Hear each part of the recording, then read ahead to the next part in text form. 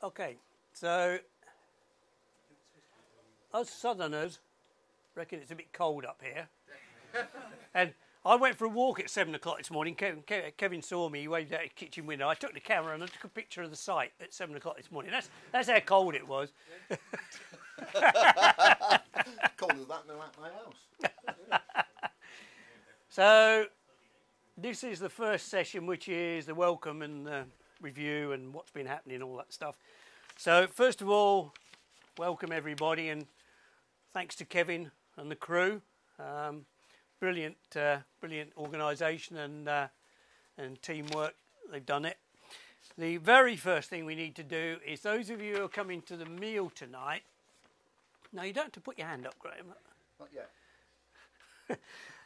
There is the choice of either you can have the standard bar menu at the standard bar prices, or they've done a special 5-course menu for 25 quid with choices. If you want those, please fill in the form now so Kevin can give them to the lady at 1:30. So anybody who wants to do the 25 quid 5-course job, of which several of us have already signed up for, let us. You need to do that now. If not, is it 7:30? Yeah. 7:30 in the reindeer. Freedom drinks. Yeah. The meal. Yeah. Can I hand those out for those people? Pass it around. And there's one filled in there. No, that's filled in. Yeah, that's one. Write your name on the top. Yeah, please, name on the top. So, and ring otherwise choice. you don't get any exam marks if you don't put your name on the top. Too far. Yeah, your wife. The lady from the reindeer's coming back. In fact, I'll pass those round if you could. In fact, you probably ought to give me one as well. Yeah, and I need to fill mine in. Clive, can I have one? I just need one. No. Right. Okay, couple of rules about the site. Make sure you paid your 10 quid. You don't pay it to the BATC, you pay it to Finningley Radio Club, 10 quid for the day, and that buys you lunch and your tea and coffee. That's unlimited tea and coffee, by the way. Yeah. The other rule is Building 2, those of you who've managed to find it, is full of wonderful junk. There are some personal stalls in there. Kevin's got some stuff, I've got some stuff. The junk at the back of the building belongs to Finningley Radio Club. It is not free, but what it is you go in there and you pick up what you want, and then you come and talk to Kevin and make him an offer. Don't just walk off with the stuff. So if you picked up anything there this morning, please make sure you see Kevin or one of the staff to make him an unreasonable offer, which he's bound to accept. And if you picked up anything off my table, you really ought to put a quid in my pocket as well. I think already it's been a success, because what we've done this year is giving you a lot more time just to chat and talk and look at the demos. That was one of the criticisms we had. Previously, we've tried to cram too much in. So we will be doing talks this afternoon, but I think we've had a lot of time this morning already, which has been really good. We are recording and also streaming. So we've got a radio mic which we will ask you to use when you ask any questions. Evening meal be there at 7:30. Agenda. Hopefully you've all picked up a piece of paper which tells you exactly what's going on. Essentially this afternoon we're focusing on this new black magic stuff called Reduced Bandwidth TV, or RBTV. And we've got our guest speaker from France over, Jean-Pierre, welcome. He's going to talk to us. Brian's going to be talking to us about what he's been doing on the hardware side. I'm going to do a quick introduction to it, and also then we're going to present some awards. As you know, BATC, to try and encourage the innovation, set up some awards at the beginning of the year, and we're going to be presenting those later on. Tomorrow we've got, we're not so much focused on transmission tomorrow, it's very much more about production. We've got some bits on the ISS. Graham's going to do a workshop on ISS. A pretty exciting, Graham and Peter after that, are going to be talking about the new DVB-S transponder, which is going up next year. Brian is going to come and talk to us about his classic stuff. Kevin, over from the US, is going to talk to us about challenges of LCD design. We've got Charles coming on the phone to tell us what's next and really poke us into doing something interesting. You may remember 2 years ago, he set some ideas about doing reduced bandwidth TV, and here we are all talking about it. And then finally, Chris, who in the morning has kicked off talking about FFmpeg, is going to tell us why we all need to paint the green wall in the shack. So I think there's something for everybody there. Whew, yeah, Sunday's busier than today, actually. So a quick sort of 10 minutes on, 15 minutes on what's been happening in ATV and the BATC for the past year. Thank goodness this is not an AGM or a formal meeting. The committee are a bit more relaxed than they were this time last year. Some of you may remember. So this presentation is just for information. It's nothing, it's not a formal presentation by the BATC. It's just to keep you posted as members on what's happening in your club. Oh dear, this is where they've got to stand up. So I'm the man who dispatches the orders and very occasionally gets them wrong. So I'm sorry if your order was wrong. But it's amazing.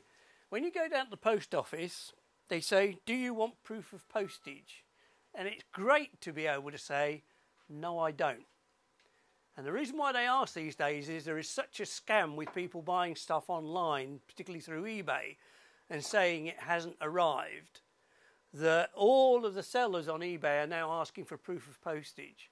But it's really fantastic to be able to say, no, I don't, because I know these guys.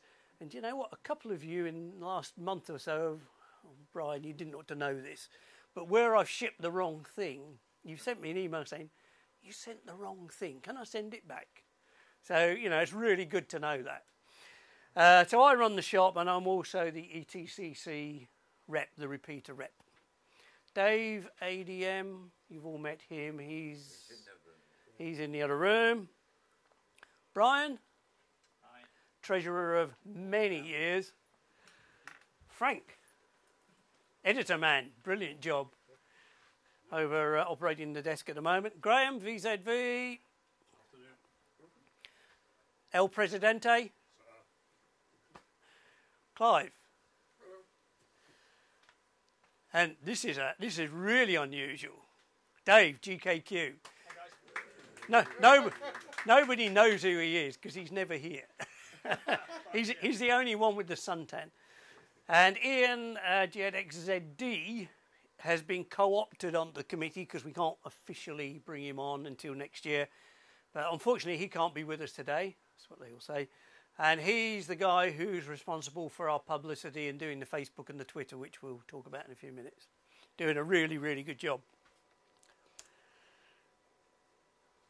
Great thing is that membership is still going up.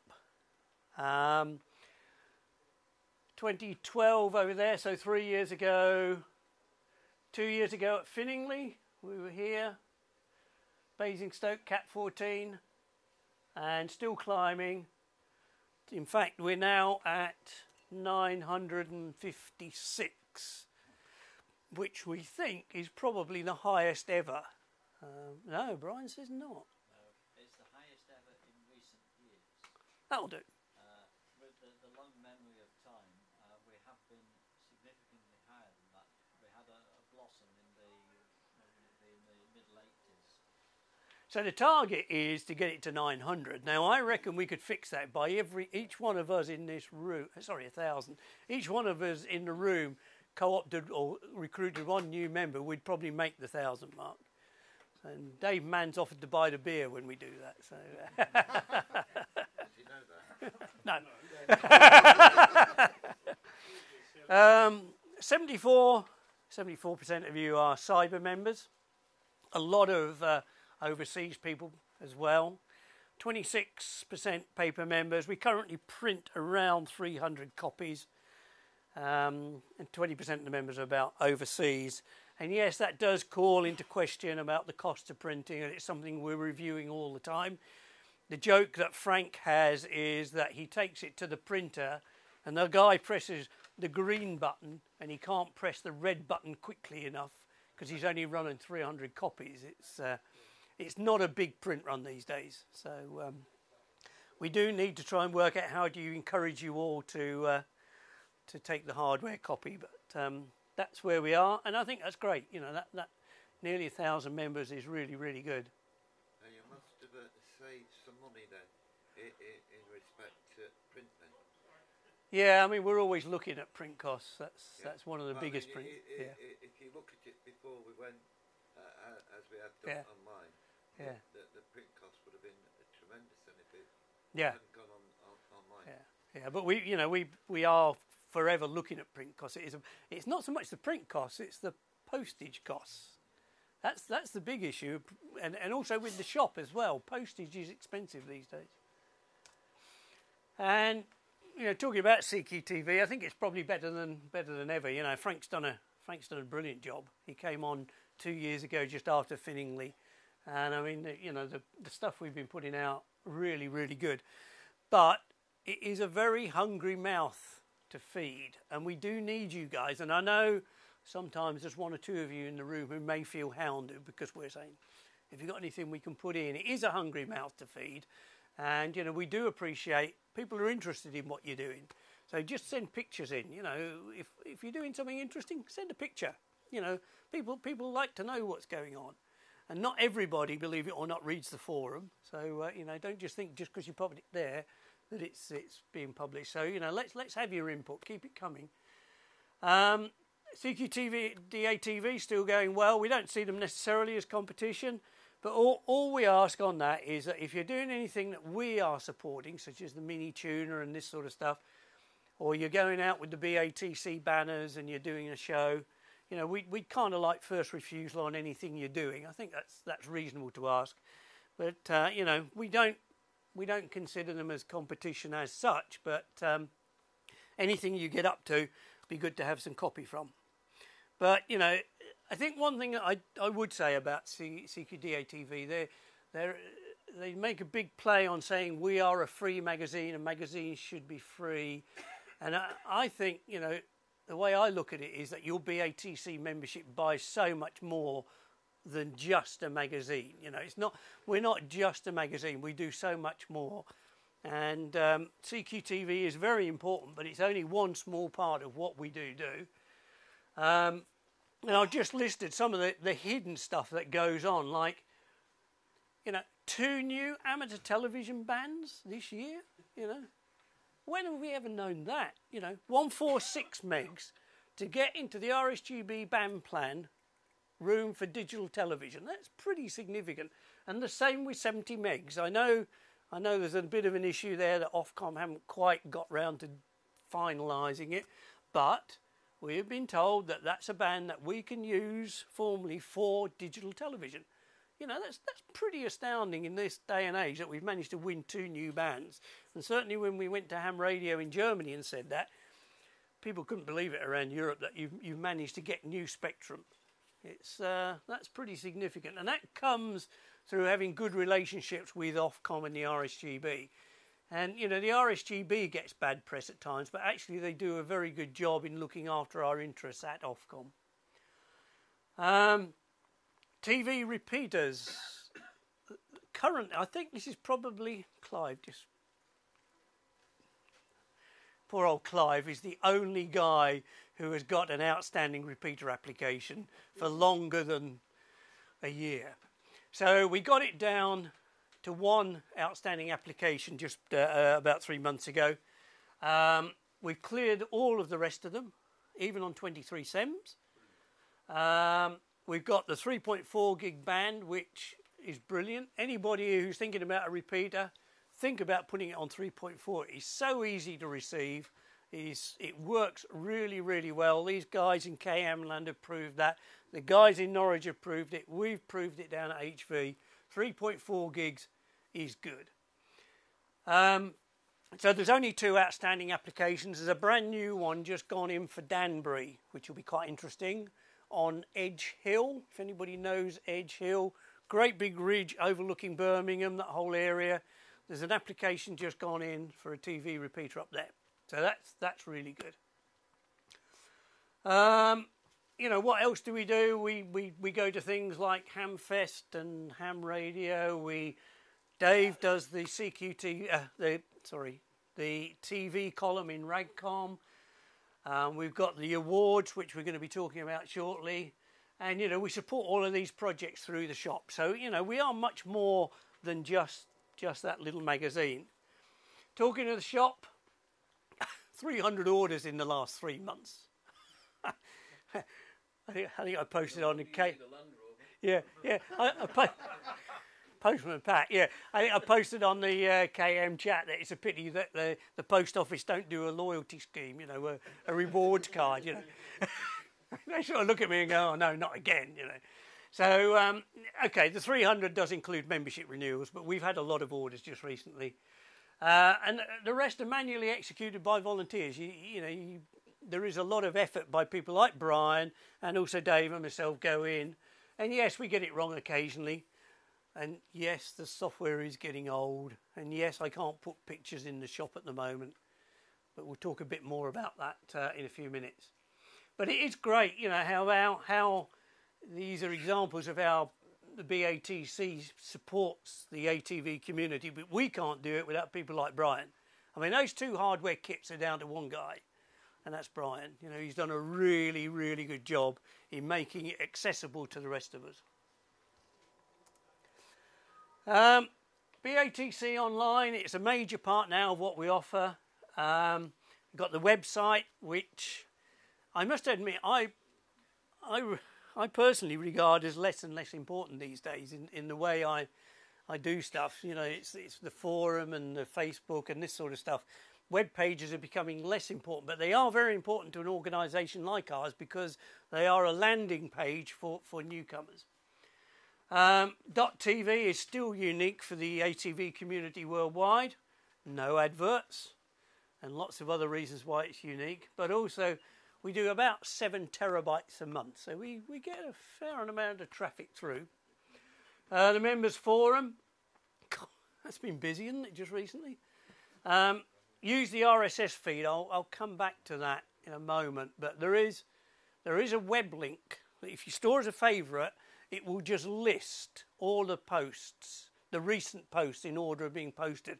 That's the way I keep on top of it because there's just so much going on that forum. But it's all looking very tired and, you know, we've got to update it. And I know we said that at CAT13 and we said it again big time at CAT14. And to be honest, this is the bad news, really. You know, this is the one thing that we really haven't got to grips with.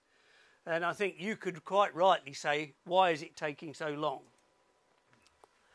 Well, the reason why we're taking so long is because what we've got today is pretty good. But it is old, and it is a highly integrated solution, which is custom coded by Chris, G1FEF, about 8 years ago. And it's got to the point where we really can't support it or change it. And it does all of this stuff. And when we started to try and unpick it and understand what we could do, you know, we tried to split it in chunks, but we can't because of this thing in the middle. I mean, even the streaming, you may say, well, the streaming's got nothing to do with the members database. Oh, yes, it has. When you register as a member, you can click whether you want to stream, and that then lets you go to a page that you set up your stream, and you do that HTML bit at the bottom, and it gives you the stream name and the URL to encode to. And it will only stream using no authorized codes. So the members database is linked directly to the streaming server. Now, you guys can't see it, but hopefully the guys who are watching can. We have got a new streaming server up and running. We used it for Amset, 16:9, high res, looks pretty cool. But what we haven't got is this link here to link it to this members database. So we're just using it. I was literally on on Skype with Phil Crump, who was hard coding in what we want on it for today. And that's how we're going to do it. Now, we're looking at whether we could move the repeaters over, because there's only a limited number of repeaters. So maybe we can move those onto the new one and just hard code admin. But all of these things are linked. And that's the problem. That's why we just can't move forward. That membership database is the key. We thought the problem was going to be with the streamer, but actually it's not. You know, and when we started looking at it 18 months ago, we started looking at replacing everything with a big integrated solution, Joomla, WordPress, Drupal, and we actually have a Joomla beta site up and running. But the problem with using these packages is that nothing quite fits. You know, each little bit looks good, but it only does 80% of what you want it to do. And so, you know, we sort of stepped back a bit from doing it as an integrated solution, and there's a thing called LDAP, which is a central authorization server, and we're looking to see if we can implement that and do the bits around it. But all the other bits need developing. As I say, we've got the streamer. But the big problem is that we don't know what we're doing. This is, you know, we can talk for hours about digithins and DTX1s, but this is not comfort zone for any of the committee. And we really need to try and get it fixed by the end of this year, because the current hosting contract ends then, and we really want the flexibility to be able to move off that platform for various reasons. We don't want to go out and spend any money because we don't really know what we need, and we're liable to get screwed if we just go to somebody and say, can you fix our problem, please? And we don't actually know what the problem is. Well, yeah. So we actually need, we desperately need help to fix this problem. And we need somebody who can come in and understands the issues and help us at least put a plan together. You know, and then we can try and find people to do it. And that's really where we are. I'm not going to say any more about it, but it is the one thing we failed on, and we know it's getting more and more desperate month by month. We've got to fix it. If anybody on the stream or anybody here thinks they can help and add knowledge to the overall picture, you know, please come and talk to us. Otherwise, you'll just have to put up with the fact that perhaps you haven't got pictures in the shop and, you know, bits and pieces. And yeah, the stream does go slow, and sometimes the chat doesn't quite know. And you know what? We sit there going, don't know. So, you know, help us try and fix it. The great news, the good news about BATC Online is that Ian, who does this sort of stuff for a living, has revived our Facebook and Twitter accounts, and they're now active. We've got over 100 members on Facebook, and apparently 4,300 people currently see our tweets with 25% engagement, i.e. they click on the link to follow through or whatever, which is way, way, way above the industry averages. So that's going really well. One of the things we have realised as we move forward is that there's absolutely no point us storing video material in our archive and trying to offer a YouTube type facility. We can't add any value there at all. So what we're looking to do is we've set up a YouTube channel for BATC, and we're looking to try and migrate all of the archive over onto YouTube. We might as well use their storage and their bandwidth. There's no value us doing that. That's not what we really do. And we'll be able to cross-link things like Colin when he does his tuner tutorial. We can cross-link that into the BATC channel. But also, once we get the new website up and running, we will be able to create a gallery that looks like the BATC archive, but really is all our material stored on YouTube. So we can make it look as if it's part of what we're doing, but all the bandwidth and the storage is done on YouTube. So you'll see more and more us starting to use YouTube for that.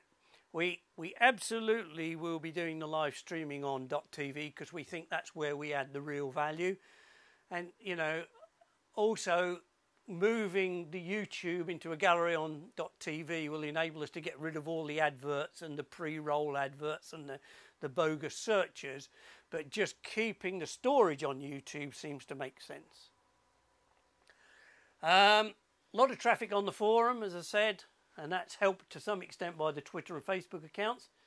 And there's the magic address. So it's www.batc.org.uk forum/feed.php. If you click on that link, it looks something like that, which is just a list of all the posts in on chronological or date order. So on a busy day, I mean, you know, this one was, yeah, all of those are on the same day. You know, that's how many posts we're getting on the forum. So it makes sense to go to that feed rather than try and keep pace with it. So there's a lot of activity on the forum, and there's an easy way to view what's going on. So in summary, it's been a pretty good year, really. We've done an awful lot. If you consider where we've come from where we were in Basingstoke, we've got 2 new bands. We've done all the reduced bandwidth stuff. But, you know, we think we're driving it in the right direction, but we do need your feedback. And the same thing goes for things like CQTV. You know, we think we're doing it right, but, you know, why don't you post on the forum your comments about it and comments on the articles and the Twitter feed and this sort of stuff. We need your feedback. BGM next year, so you've got a year to start thinking about it. Dave would like to give up the membership secretary's job. If there's anybody who fancies getting involved in that, we're actively looking for somebody to do that now. So, you know, have a think about getting involved. It is your club, not our club, so think about standing for committee next year. And that's it. We organise CAT15, so 15. Have you noticed that the pieces of paper have got CAT13 on them? You notice that? The joys of cut and paste. So, you know, let's get on with the show and kick off with the real interesting stuff. So, any questions on BATC or anything that I've just presented there? Very briefly, we've got time for a couple. Is it? It is. Albert first. Albert, G4DHO. Just a point about the magazine. I think it's absolutely fantastic, and I do like to have a hard copy of the magazine. I look forward to receiving it. I also get it digitally, of course. If postage is such a problem, I'm pretty sure most people would pay extra to receive the magazine, and I wouldn't see any real difficulty in people who want to receive in the magazine paying to some extent all the postage. It's no problem, I don't think. Yeah, I don't know what the rest of the members think. Yeah, this is one of the things that we do consider. I mean, there is a large difference between the cyber membership and the printed membership, and that largely takes account of the costs. And I think we will try to move to a point where the majority of the costs of the printed magazine are covered by the paper members. But yeah. Sean, G8GTZ. The 146 NOVs run out at the end of October. Do we have any feel about whether they're likely to be renewed? They've announced it. Have they? Yeah. Well, yes. Yeah. That's missed us, because a few of us down in Bristol were delaying expenditure on the band. No, they've announced it 3 or 4 weeks ago. Somebody back me up here. Yeah. Right. Yes. Yeah. Ian KDD is nodding. Yes. That's good news. Thank you. Yep. Do you have to reapply for them? No, it's just extension. Yeah. Where was that announced? RSGB type. RSGB website. Okay. Bob? /Nick. That's all I've got to say. On the bottom of the box. You see it when when Colin's on, and they always reply, we'd like to know who's on a /Nick. Can you not stick it on the bottom of the box? Yeah. So I think that repeaters actually ought to tick that. The repeater owners ought to tick that box, which doesn't allow guests to comment. No, I think that's totally wrong. Because in the respect to your comment, well, what do you do about the shortwave listeners and watchers? You're replying them of what? Fair enough. Yeah. So can you see about putting it on them, please? /Nick On the chat box at the bottom. For people to log in with their name, there's nothing to say. Like you go on BATC. yeah, you can put it in your HTML underneath. That's all we can change. Yeah. No, it isn't. Okay, we'll take a look at it. Thank you. Good. Right.